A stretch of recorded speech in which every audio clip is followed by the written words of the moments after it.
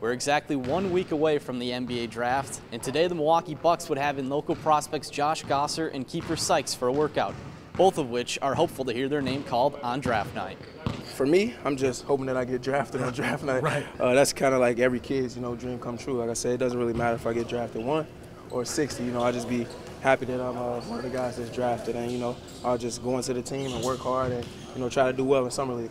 It's just been a whirlwind these last 5, 6, 7 years, this whole process. But I expect to be here. I'm confident in myself. I know I have a lot more to show as a player. So I'm just excited for what's next in this whole journey. It's been a lot of fun. Should Gosser or Sykes go undrafted, the Bucks could give them a second chance in the Summer League in Las Vegas.